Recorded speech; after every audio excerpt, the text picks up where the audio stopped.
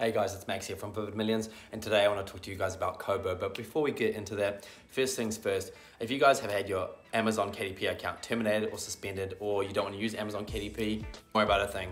There's such a huge world of opportunity out there for you guys, right? So if you had your account terminated, I know that's a common thing with Amazon KDP. The KDP publishing business and process and model, although it's a fantastic model for publishing, for getting your books out there, for formatting, it just makes it easier. And Amazon is an amazing marketplace. It's an amazing search engine, but it's not the end of the world if you can't get on the KDP platform, right? So Kobo is a fantastic alternative for you guys, right? So Kobo, headquartered in Toronto in Canada, they focus on ebooks, audiobooks, tablets, the works, right? So another platform for you guys to be able to self-publish your ebooks, whether you were really focused on the KDP Kindle book platform and you're wanting to slang all of your books on KDP, but you were terminated for the sakes of maybe you were using PLR books, which I will talk about. Maybe you guys were trying to slang copyright trademark material, which I'm not going to talk about because I don't believe in trying to even get down that rabbit hole. But one thing about Kobo is also very reputable. It's also a very large platform. They've got over 6 million books on there, especially in the ebooks platform. Very easy to publish. I'm going to show you guys how to do it end to end for beginners. So if you guys are writing your own ebooks, your own content, your own material, you can't use KDP or you don't want to use KDP, I've got you covered. All right, so first things first, let's make a cup of coffee.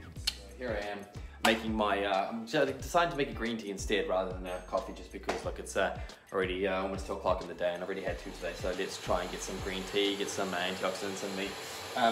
First things first about Kobo, right? So with PLR books, I mentioned earlier, I do want to talk to you guys a bit about PLR books. So like KDP, Kobo also doesn't like PLR books. They'll most likely reject them just because PLR books, they know exactly what PLR books are. They're basically ebooks made up of consistent articles about the similar information. It will get repetitive. It's generally information that everyone has access to these PLR books, and it's repeated information. So not a great customer experience.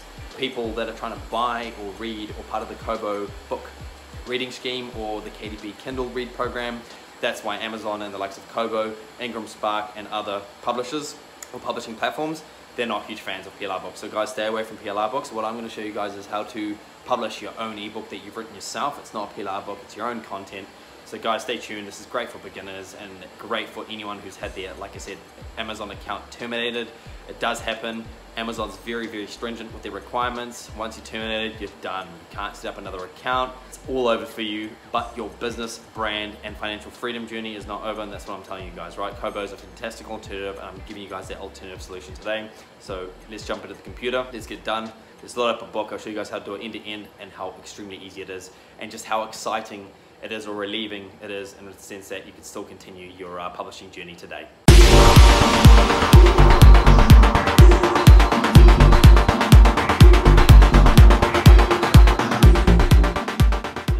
Green tea and ready to go, let's crack into it. So this is the home website, right? Kobo.com, pretty straightforward, nothing too intricate or exciting about it. Now, just one thing to note, you don't actually have to create an account here. That's creating an account to be a user or a customer of Kobo, whether that's for the ebooks, the audiobooks, Kobo Plus, etc.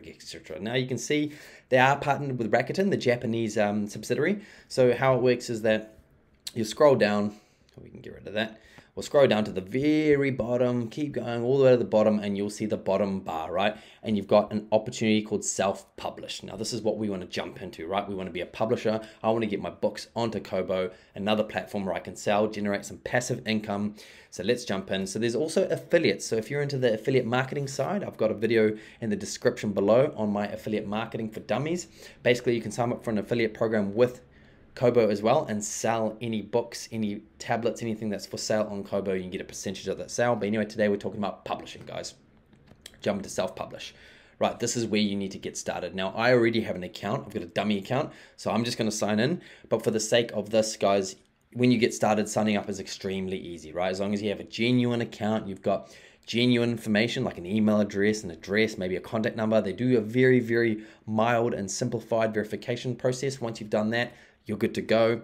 I'm going to sign in. All right, so this is the dashboard, guys. So this is what it looks. Obviously for March, I haven't published any books. This is a dummy account, but just to show you how it works, this is what you're looking at. You've got all your top sellers, all your information. The dashboard's pretty straightforward. You can do sales by book and then sales by region, right? Now, you got your dashboard, you got ebooks, you got author services, etc., etc. We're going to go into ebooks, right? Once you're in ebooks, because this is a sole ebook platform, guys. So you have to see this as, it's not like KDP where you can publish notebooks and puzzle books and coloring books. This is strictly ebooks. It is another platform for ebooks. There are other platforms out there like Gumroad, for example, Fire. You've got PayHip. I will go through those platforms and do end-to-end tutorials for them. But right now, let's focus on Kobo, because Kobo is a larger platform than the others. It's got more reach and it's more reputable. It's trusted. It's really, really easy and functional to use. So create a new ebook. This is where we're jumping in, right? 4 steps, right? You've completed 4 steps, only 4 steps. So ebook title. For the sake of this, I've already got an ebook ready. I just did a really, really generic book on affiliate marketing. So affiliate marketing for extensive guide. We'll call it extensive guide. Now, the thing with this is that the title is your keywords. The title is whatever you want to call. Call it. There's also the subtitle that you can add. I'm not going to here for the sake of this, but you can. Series name, only if it's part of a series. We'll take out and we'll just put in, for example, Marketing Guru, right, as the author. Once again, you can add multiple authors. You can do a publisher name. It's like a pen name. So similar to KDP, your author is your pen name. You can either put your own name or a pen name. The publishing name can be different or the same. It doesn't really matter. Is this the first time you're publishing your book? You'll say yes. Down here, you don't have to put in ESBN or primary ESBN. It's pretty good. Is this content part of the public domain? So for that, you can select yes if it's part of the public domain. For example, public domain is those books that part of the public domain. They're free to use, free commercial rights. You can select yes so that when it goes to the review process with Kobo, they pick that up instantly and they can say, okay, cool. It's not a copyright material. It's part of the public domain, hence the nature of the ebook. But if you select no, it's your own written material, great. You do need to select categories. So for this, I would probably go into business and finance, marketing and sales, so general. Let's go direct marketing. Is there something for, I'm just for the sake of this, guys, I'll just put sales and selling. Boom. So you can actually pick more categories in KDP, which is quite nice as well. So it kind of gives you a broader range. This is where you attempt to inform your potential readers about your book. So this is where you'd put like your description, similar to Amazon or any other platform. You'd put something about your book. So just for the sake of this, I would put affiliate marketing, extensive how-to guide. I would obviously put a lot more information than this, guys. This is just for the sake of this tutorial. Maybe I'd put a little split on what the chapters are of the affiliate marketing ebook, what the chapters are, what I cover. For example, it could be like what websites affiliate. You could do something like this. Ebook covers below topics, and you'd put something like affiliate marketing programs, strategies, etc, etc, etc. You can put anything in here as you like. Once again, you want to be as descriptive as you can, put as much information in there as you can, but you don't want to convolute it. You don't want it to be too messy and too much information. Just make it real concise, but enough information so people know what your ebook is about, right? All right, let's go save and continue. But first we're going to upload our cover. Now your cover can be created anywhere. You will at this point know how to create covers, because this is for people that maybe have been terminated from KDP and want to join a new platform.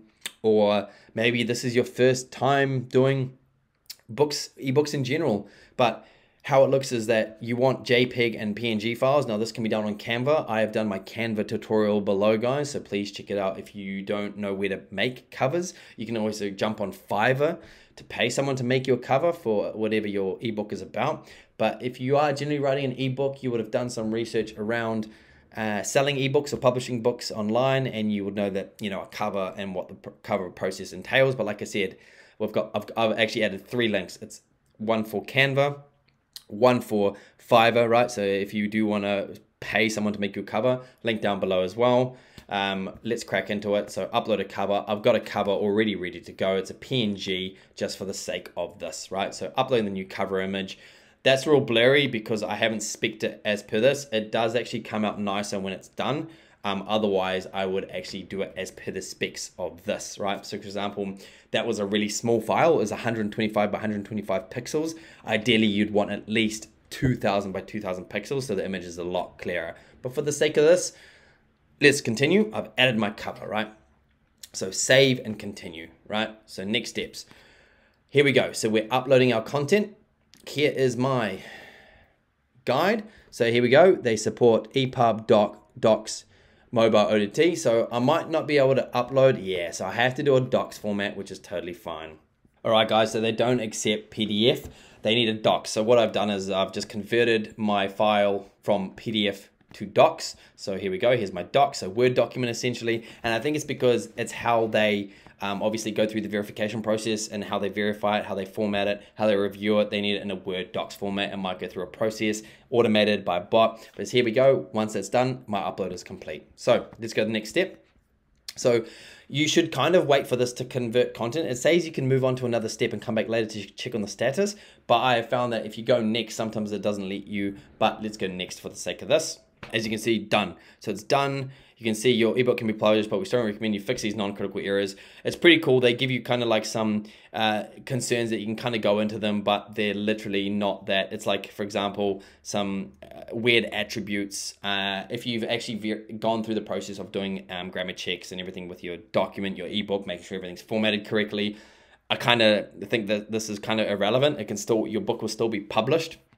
For example, the packaging failure, one instance similar to wrong file extension for image. So yeah, maybe the image has the wrong text, or it's under like a format of the name that they don't like, but regardless, it's still going to push through. I have never had issues with this. So this next one is set the license in geographic rights. So if you apply digital rights management, it basically just means that your book is under the digital rights management under Kobo, right? You don't have to. You can also do geographic distribution rights. So you own the rights in all the territories it's distributed. You can do that available for Kobo Plus subscription, meaning that it's available all over for Kobo Plus subscription, kind of similar to the KDP Red subscription as well. So you pay monthly, or you pay like one subscription fee a month, and you get unlimited access to just read anything you want rather than buying the book on its own. You can do specific territories, but I just say include everywhere. It gives you a broader range. I don't know why you would select specific territories. Maybe you're being fussy to what countries your book is being sold. Maybe it's culturally sensitive. I don't know, but include everywhere. Broaden your range, broaden your customer base. And then I always go available for libraries in Overdrive, and you must be at least, so this is where you put a price. So for this, I'd put $5.99. I'm just spitballing here, guys, right? So save and continue. That's for this page here. Now, this is the good price. This is the exciting part, as always, listing your price. So I'm gonna put in $5.99. Right? Because it's an ebook, there's no printing costs, right? There's no printing costs, right? So look at this. You can already see your royalty. So at $5.99, I get $4.19 USD, which is pretty good. That's like 70 to 80%. Very, very high royalty because there's no printing cost. All Kobo takes is probably a tax and a essentially like an administrative fee, right? Down here, it's got all your other regions where they sell or where it's listed. So I always change these to a round figure. I don't like seeing a $7.84. It just doesn't look professional, right? A round number like this makes it look professional. It looks like you've actually gone through and thought about it. You've updated your pricings rather than just doing the random. Even these different currencies like rupees, $38.52, I just round it up, right? It just looks better even in those lower currencies. So suggested was 668, it was 667. With this, I just rounded up to 700, right? Just make it a nice round number. 1112.99. You just add that. So 182, 183. With this Taiwanese, I'll just round up to 200. $8.99 in the land of New Zealand. Filipino pesos, once again, 399 is not a problem at all. This one here, I'll go down to $7.99.